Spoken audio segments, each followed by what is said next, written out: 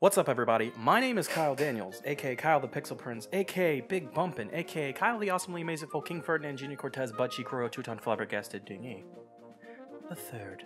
And welcome to the 100 subscriber special. The 100 subscriber special. Holy shit. Like, damn. Y'all took my expectations and just freaking blew them out of the water. I was expecting us to, like, flatline at like maybe 101, 103 or something like that, and right now as it stands we are actually almost at 100, and well, actually right now we're at 140, so we're almost to 150. Yeah, but it is insane. So on today's thing, we're going to be talking about, like, we're going to be going behind the scenes of some of the animations that you've seen on the channel, including the Zelda animation, and then, of course, Wapah, the George Lopez parody. Both of these animations are animations that came out this year, and I kind of wanted to delve into how they were made and kind of pick them apart a little bit. But before we get into that, I wanted to take this time in the beginning to personally thank everybody that has just been a part of this channel. Like, if you're brand new to this channel, no matter what you're here for or what brought you here, thank you for being here. Hopefully you're here watching this video as well, so you can get a little bit of insight on, you know, as to how I made these and stuff like that. So it's interesting. It's interesting. It's really surreal. And I'm just super happy. Thank you all to everybody. Like, I'm honestly right now at a loss of words for like how to even begin addressing it. But I just wanted to say thank you not only to the people on YouTube who left amazing comments and viewed it, but also on Newgrounds. You know, I was brand new to Newgrounds, and my God, the reception I received on there was just, it's unbelievable. Like, in 2 days, we actually managed to surpass the amount of views we had on YouTube in 5 to 6 months, which is just, that's freaking crazy, because I was like, oh man, I was posted on here, whatever, and wound up getting featured, P-Bots Daily, I don't even know who that is or what it is. And just so, like, an outbreak of comments. Honestly, it was just insane, and I really wish I wanted to respond to everybody. I did, but I just, honestly, it got too much. I started getting anxiety, like, I need to answer everybody, but I couldn't. So if I didn't answer you, but you left an awesome comment, just know that maybe I might have scrolled past it, and I just kind of, like, I had nothing else to say. Like, I was just happy, you know, that everybody really acknowledged it. And I'm gonna be honest, for a majority of 2020, I kind of felt a little irrelevant. You know, I was really trying to kind of push content out, and I know, like, you know, Let's Plays aren't the most creative thing in the world, but I did put a lot of work into them. You know, I put a lot of myself and stuff like that, and I was putting a lot of time in the editing. You know, before, editing used to take me like 30 minutes or so, but now it takes me sometimes a couple hours, depending on how intricate some of the edits are. So, you know, seeing some of those videos actually now kind of getting up into the higher views makes me feel a little bit better. And, you know, honestly, after the reception that this video, the Zelda video, has gotten, it just shows me that all the doubt that I had in my mind was probably just burnout. It was probably just the pandemic and depression, or whatever you want to call it, all kind of bundled in together. And, yeah, I think I'm over it, you know? I think I'm honestly ready to kind of keep pushing forward and branching out, and hopefully, even though you all came for the animation, hopefully you stay for the content that we provide outside of that, because animation isn't the only thing we do, and we're hoping to kind of expand that as we kind of move on through this channel's lifeline, you know? So, yeah, once again, thank you all for being here. Alright, I'm gonna drop it now before I keep going on. Enough of the sappy stuff. Let's actually get into why you're all here today, and that is the behind the scenes / making of these two videos. Now, I don't know how many of you out there know, but my brain is a little dumb. It's pretty stupid. So we're actually going to be bringing up an itinerary, so I have a list of things, because I tend to go off the handle a little bit. I tend to schmooze. So let's go ahead and run down everything on our list, and this will probably be the last bit of camera footage you see until the very end of me, so yeah. Well, hope you're all strapped in, because we've got a bit of a girthy boy on our hands. So, time to go over the list. On today's itinerary, we'll be talking about some FAQs, that's frequently asked questions, for the acronymly chat. For people that don't understand acronyms, whatever. Okay? And then we're going to be diving straight into the process, which consists of planning, storyboarding, animation, cleanup, editing, sound, and then at the end, I'd kind of like to talk a little bit about future goals for the channel, ways we can possibly get there, and maybe some future content to look out for. So with all that being said, let's actually get started. Okay. So first we're going to go through some, facts or whatever. First question, is the Zelda game available? And if so, where? The answer is no and nowhere, because it isn't. It's not a real game, unfortunately. And even if it was, Nintendo would strike me down with the force and might of God. So, absolutely not. No, this video was actually made by layering pixel animations, or sprites, as they're commonly known in the game design world, pixel backgrounds, objects, and effects in a video editor. Essentially what I did was I stitched them together and keyframed them to give them the illusion of movement in the video editor.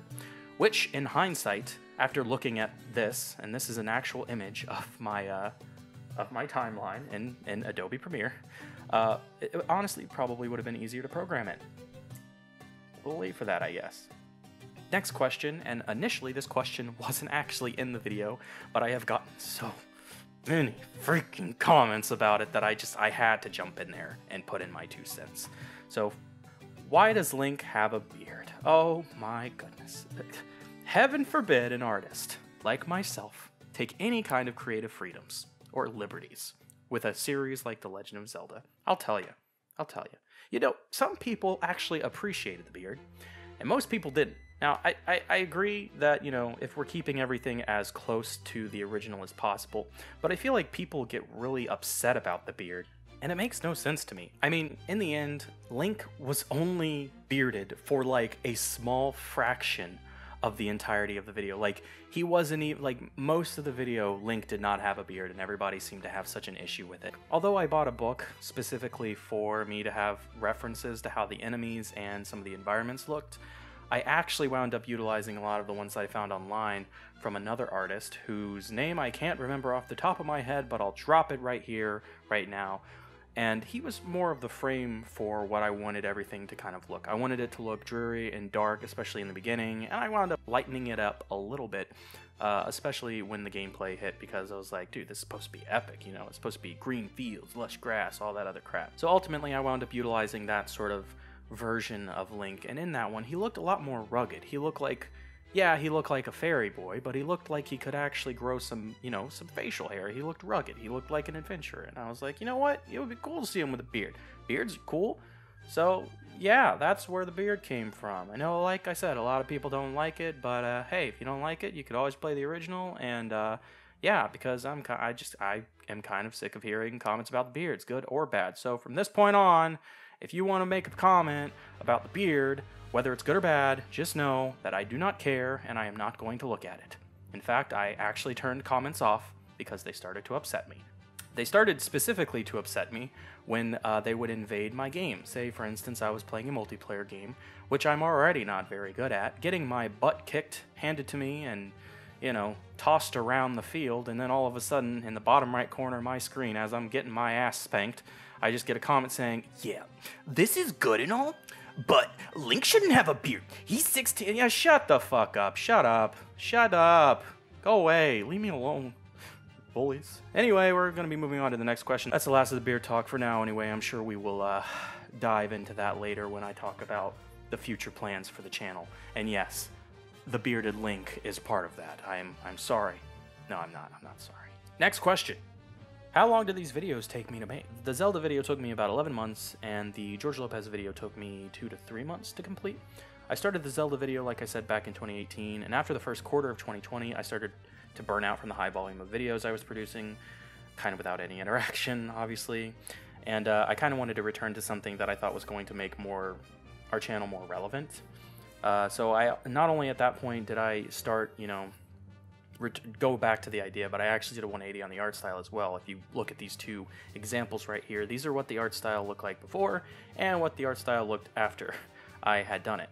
The original style was much more chibi, which would have worked if it was more for the game like A Link to the Past or even the first one, but since Zelda 2 style was more, air quotes, realistic, and stuff like that, I pretty much had to start from scratch, which was okay because I didn't have that much anyway. Funny enough, after finishing the video and posting it, I told myself I was going to take a hiatus to recover from the strain I put on myself to finish it. And instead, I wound up learning Blender in a week, making, rigging, and animating a character, which is this little dude right here, making an environment for my Twitch stream, which is this one right here. I'll link that below, my Twitch, I mean, pun intended. And then I decided to kind of push it a little bit further by adding more objects, which eventually became the basis for the bedroom in the George Lopez video. After a style test sometime in March, I think, my artist brain wouldn't leave me alone. It said, you need to finish this. So I spent the next few months ensuring it would see completion before the end of the year, and look at that. Still had a little less than 7 months left. Heck yeah.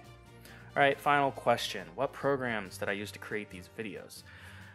Quite a few, actually, for Zelda 2, and only about 3 for Wapah. When I started my Zelda animation back in 2018, I would normally start my base in, and don't laugh when I say this, but Microsoft Paint. This was just to get the character made and colors picked. Plus, this program is one I grew up with and kind of knew like the back of my hand, which, after looking at it, is surprisingly dry and could probably use some lotion. Not to mention, I find it easier to start making art on Paint's blank canvas because it's simple, the UI doesn't make me want to die, like the next program I'm going to talk about, and I'm sure I'll get a lot of backlash for saying this, but Graphic Scale. This was the program I would animate my Paint sprites in. Main reason for this was because it was free, it had layers, and Paint couldn't animate. And I don't mean to bash on Graphic Scale. It's a really great free pixel art tool. However, the one thing that it was lacking in, which was the biggest area for me, was exporting. Hell, you might still see some of the remnants from Graphic Scale lying around in the video if you look hard enough. Cough, cough. And honestly, that's partially why our opening for our video has that weird, like, fade from when the chest opens, because that's its version of exporting it as like a GIF, or I don't even know. Next up, I used Sprite, which wound up replacing both Paint and Graphic Scale. Now, honestly, I'm going to be honest, I could speak for hours about how amazing this program is, but instead I'll kind of give you the highlights. Clean UI with choice of themes, color palette editor with lots of flexibility and pre-made color palettes, layers, effects, a simple and clean timeline. Get it? AI-generated rotation tool, brush stabilizer, tile editor, and most importantly, an amazing exporter. I mean, obviously there's a lot of other things this program does right. Unfortunately, though, I'm not sponsored.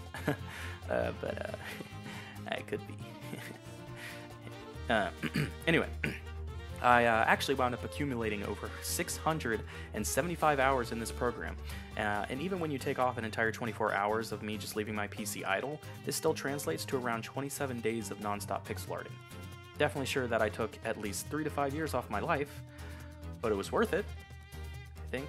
I also utilized some other programs to assist me with some of the effects seen in the video. First off, we have Juice Effects. This program allows you to drop in a pixelated image, or a non-pixelated image, depending on what you're doing, within certain dimensions, unless, of course, there's been an update that I don't know about, and apply preset effects that warp the images. The best, and I think only example of this, was the water on the world map. I had the water as a still sprite. What I did was I separated it from the surrounding area, I set it on its own later, deleted it from the original so that when I export it, the water will still be transparent.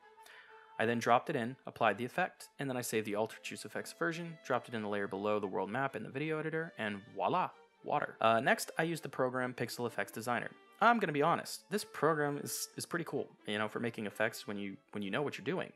Fortunately for me, I don't, and I wound up making a bunch of animations that I told myself I'd use in other projects. This program, it has a lot of knobs and buttons, levers, you know, whatever. It's very trial and error. There's almost no forum that I've seen anywhere for it to ask for help. And to be honest, there's only like 5 or 6 tutorials on how to make certain things, and even those are outdated because with the version updates, all the buttons get moved and making things a little bit harder, you know, creating anything predetermined anyway. I will still say though, this program did save me a lot of time, and is responsible for the blade beam Link uses and the ball of magic in front of the old man. Lastly, I used Adobe Premiere to assemble all the pixel images and animations to create what you see in the video. As for Wapah, I used Sprite again, and this time I used Blender to create the environment. Afterwards, I was once again dropping them into Premiere, and for those that don't know, by the way, Blender is an amazing 3D program that I thought was lousy for a majority of my life because of the amount of scorn and ridicule I received from people who aren't artists, by the way, let alone 3D modelers, told me. And I suppose that, you know, should have been my red flag there, but yeah, this program is amazing, not only allowing you to model and animate 3D, but also 2D as well. Has a nice node editor, which is great if you know how to use it, unlike me, once again, and even allows you to sculpt, which is something you'd have to have ZBrush or some other program to do. And a license for ZBrush alone is, yeah, it is. And this program is free, and has plenty of support, tutorials for the average beginner, and I'm pretty sure that's all the programs I used. So, yeah, I'd say it's time to move on. Alright, it's time for the process, y'all. So where do we begin? Well, for me, it all starts with an idea. When making an animation, an idea is necessary to the creation. But the question really is, how do these ideas come forward? What did I do to have them? Well, believe it or not, most of the time, nothing. Sometimes I'll be lying in bed or sitting on the toilet, and then all of a sudden, there it is. It could be while I'm, I don't know, standing at work or, saying something in my head I just have to say out loud, but 9 times out of 10, it comes from inspiration. And what better way to come up with ideas for my animation than to watch other people's? For example, my Zelda video. I took a huge chunk of my inspiration from Simon Anderson and his amazing Chrono Break mockup, which, if you don't know, I'm a huge Chrono Trigger fan, and his mockup blew me away so much that I actually had to do something similar. I'll go ahead and link it down below, but yeah, no, it blew my mind. It was crazy good. And to be honest with you all, I don't know why I chose Zelda 2. I'm not even like a big fan of this game. I've never actually liked it. I kind of just wanted to do it because, I never really saw any crazy attempts at there being a remake of this game, at least not anything as ambitious as what I was wanting to do, and that's not to demote other creators that have done other things with Zelda 2 on YouTube, but I wanted something more in line with the traditional Zelda style of pixel graphics, and kind of being more than just a randomizer or a recolored version of the exact same game. Not to mention, I kind of wanted to create a version of the game that I would want to play, and that was a little bit more approachable, especially for newer fans of the series. For the George Lopez video, aka Wapah, I took a bunch of inspiration from James Wan in the many horror movies he's created, Meat Canyon for his awesome horror parodies, and just to put my own twist, I did the pixel style overlaying the 3D, which was heavily inspired by the amazing world of Gumball and the way the style of the show is sort of a hybrid or mishmash of different mediums and manages somehow to make them all work. Of course, once you have these ideas, the big question is where do you go from there?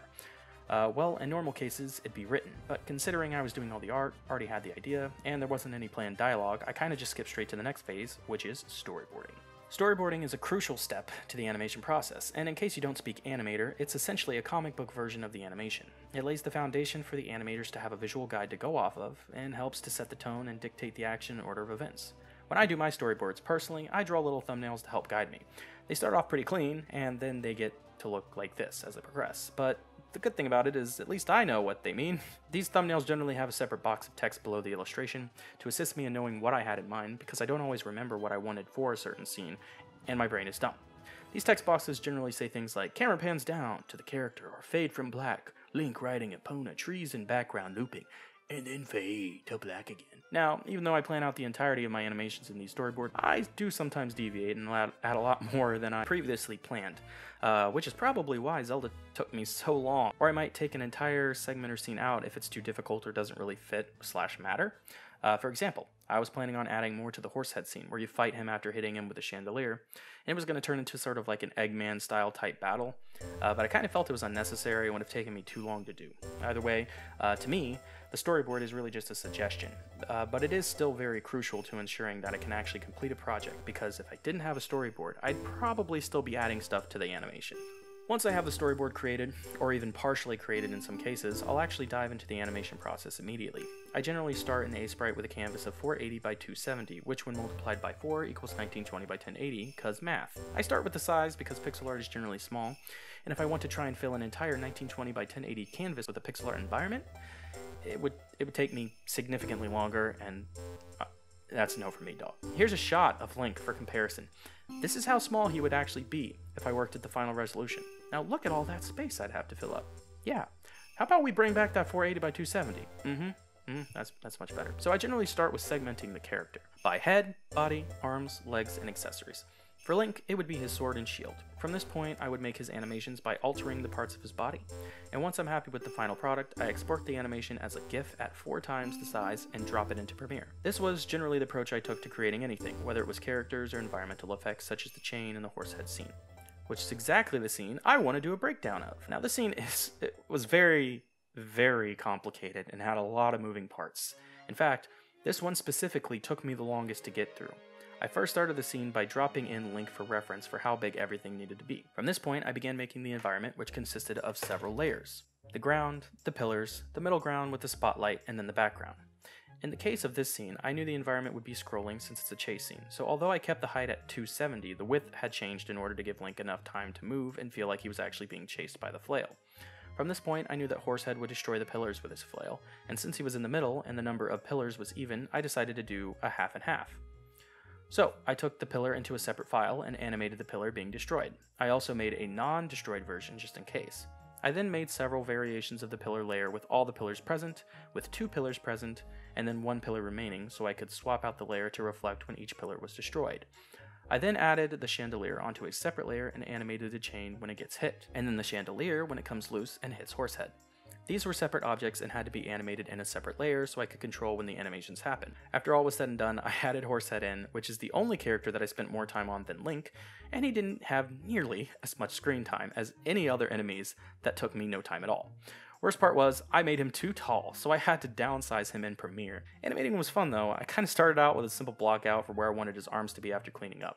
I added the chain and then dropped him in. I made the flail ball a separate object so I can control it in Premiere, and after keyframing all the movement of everything, which took forever because my computer honestly is not the strongest, boom, we have the full scene. Hopefully you all caught that. Wapah had a different process, however. First off, I started with the environment in Blender, to which I would render out and save the image as a PNG so it retains its high quality. I did do a few extra things in the in-between so that I can make sure that my images weren't blurry, because Blender does this thing that whenever you render out an image, it gets very grainy, and there are ways to do it. You just have to look them up on YouTube because I can't remember how to do it. I would have done more moving environments like the one in the first scene. However, this one scene, the down pan, took me, I think, my computer 3 whole days to render. So yeah, or maybe it was like 2 days, but still, it seemed like it took forever. So all but one scene are static, and after having the scene rendered, I drop the image into Sprite, divide its dimensions by 4, copy-paste it into a new document, because, to be honest, I don't want to get rid of the original, and then I lower the opacity and begin drawing and animating my character on a new layer. Now, unlike Zelda, where most of the animation was just rotated limbs filling in the blanks between keyframes, in this scene specifically, I did a skeleton or stick figure animation to assist me with the timing and location of the boy. I dropped the environment into the background in order to help me place the character in the scene so he could feel like he belongs, and after the framework for the character is done, I began animating the full version of the boy, adding shape, base color, small details like hair bounce to bring the character to life, and then shadows and lighting. After the core animation is done, I add small animations and details to the environment, such as the lava lamp and the PS2 cord, in order to help blend the styles even more, and help my character not be the only one in a different style. For the scenes with objects that obstruct some of these pixel details, I take the background image, separate the area that blocks the object I want to have the animation in by selecting it, copy-pasting it into a new layer, and then I save it as part of the image that obstructs my object as a PNG, so I can stick my pixel animations in between the new separated image and the background. This process is made much harder by moving animations, as made clear by the first shot when the camera pans down. I not only had to keyframe the lava lamp but the blanket as well, and unfortunately my computer kept slowing down to a crawl when I tried to preview it, so I did what I could. Once the animations and details are ironed out, I export all the animations and GIFs and then layer them into Premiere using the ancient technique of nesting, which is the same method I used for Zelda video as well. Soon after both animations are in and layered accordingly, I ensure they look good and sometimes add small changes to help them look better. And then I move it into sound. This process unfortunately isn't discussed much for animators, at least in my experience of animating. But finding good sound effects and music to help your animations have a specific feel is difficult, and to be honest, should never be something you slack on. The Zelda video was fairly easy to do, considering I had a ton of, sound effects from actual games to help me along, and the music, which belonged to multiple artists, who were credited respectively. However, Wapah took a little bit longer. I also wasn't sure if I wanted to go with the cartoon sound effects or more realistic sounds, but ultimately went with realistic sounds to have more suspense. I was trying to utilize silence and some type of music to make tension in the video high, especially near the end. To be honest, I didn't exactly know what to do for the ambience during the scene where we see the boy lying in bed, but I figured if it would be focusing on the clock, why not make the clock ticking a recurring sound, which not only helped keep the scene ambient, but also added to the suspense near the end. For the close and slight movement, I wound up rubbing my shirt against the mic, and thus most of the scene sounded a bit more believable in my opinion, even if you have to have your volume up on the highest thing to possibly hear them. I wish the final Wapah at the end would have had more of a scare to it, and perhaps I needed a crescendo or maybe even a horror sting. But I was honestly okay with the final product, and considering this was my first horror animation, I was pretty pleased with what I was able to achieve with such a cartoony style. Well, unfortunately, that's all the time we have for today. Hopefully that was informative. I kind of tried my hardest to kind of dive deeply into the things, but honestly, I'm going to be honest, there was a lot of stuff I did to kind of trick the eye or, do whatever, and this wasn't ever really intended to be like a full-blown tutorial. I just kind of wanted to skim the surface and go a little bit behind the scenes of how some of these things were made and stuff like that. But who knows? Could be a possibility in the near future. Wink, wink, nudge, nudge. But I do kind of want to talk about my goal for the next thing for our channel, as well as some other stuff. It goes without saying that a lot of things that happen with the channel and the many people that are now a part of it mean a lot to me. And I've honestly had this dream of having this channel and being at a place where I was comfortable and happy and had a community for long before the conception of the actual channel itself. And honestly, after the Zelda video, I now know how possible it really is to kind of get more people brought onto this channel. And I think that is kind of the next goal that I'm going for, is just trying to get more people. So, you know, we have a bit of a community so that when future content does come out, not only are they seeing it, but it's helping push our goals and hopefully getting me closer to being able to do something like the pixel art tutorial series that I was talking about. And although I like to be at a point in time with my art to where I could kind of let it work for me and I could utilize that as sort of a means of actual income, because I'm going to be honest with you all, we're not making any money on this channel. I think I've said it multiple times, but I just need to reiterate that we are not making anything. I don't care what those ads say on our Zelda video, that does not go to us. Is that we could really use the help. And the main reason why we're not getting any money is because we have not hit the prereqs that YouTube has set for us. Believe it or not, we actually need 1,000 subscribers and 4,000 watch hours. Now, I think we're well on our way to the 1,000 subscribers, but 400 watch hours, that scares me a little bit. And the reason why it does is because 4,000 is a lot of watch hours. I've gone over it, and we are steadily getting more and more subscribers, which is a count that stays the same. It never like resets, but the 4,000 resets after like every 28 days. And even if we did have 1,000 subscribers, that means that every person would have to watch 4 hours worth of content on our channel, which we do have. We have over 4 hours of content on our channel, thankfully. But I don't know a lot of people that would want to sit through all of it in one sitting, just to help us get to that goal. But if you can help get us to a point to where we have over that amount of subscribers and over 4,000, I was racking my brain for a little bit, and I think I've come up with something that could be more incentivizing than even a behind-the-scenes video. And what that is that I was thinking that if we are able to reach that goal of 1,000 subscribers and 4,000 watch hours, I will drop an asset pack of everything from the Zelda video. Not everything, but a majority of the things from the Zelda video. So this includes the animations, environments, and the UI from the Zelda video. All character animations from Link, and even the controversial bearded Link, which once again only had like 3 animations, but everybody seems to have a problem with it. Townsfolk, enemies, Horsehead. Okay, I might not do Horsehead, but Dark Link is definitely going to be there as well. Even the Cuckoo. The bird and the thing, the townspeople, the NPCs and stuff like that. It'll also include all 10 environments, including the plains, the woods, cave, town, era house, wizard basement, desert dungeon, Horsehead chamber, and Dark Link's room. The UI, including the HUD, the level up screen, and the dialogue box. And I mean, if y'all want this, the only thing we got to do is just get to 1,000 subscribers and 4,000 watch hours. Easy enough, right? Like I said, we've got plenty of other videos on our channel, hopefully something there to wet your whistle. We don't just have Let's Plays, but we also have stupid music videos, like Down with the Goof, which, you know, is only like a 30-second video, so it's not even that long, but... and then we also have our vlog, our retrograde reunion road trip, which we went on and we went to the Blair Witch Woods, and we also went to Centralia, which is the inspiration for Silent Hill. Ain't that something? So yeah, we've got other content on there, and don't worry, we're going to be trying to add more content, including more from the podcast, more from the Let's Plays. I have a review cooking right now that I'm actually editing, and it's a chonky boy, let's just say that. So hopefully that'll catch a lot of people's eye as well when they see it pop up on the channel.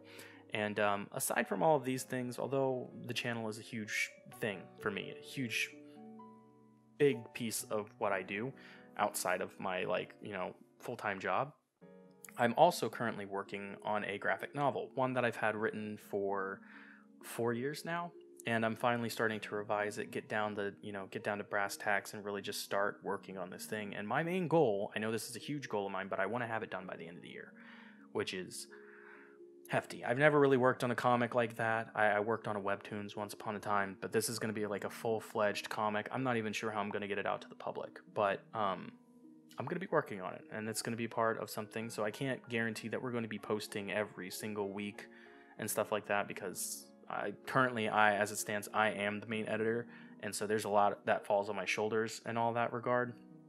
And I'm trying to kind of like work my way through it, but there's a lot, and yeah. So, but one way or another, I'm going to try my hardest. I'm going to try and deliver the content so we can get to that 1,000 subscribers and 4,000 watch hours in a timely manner.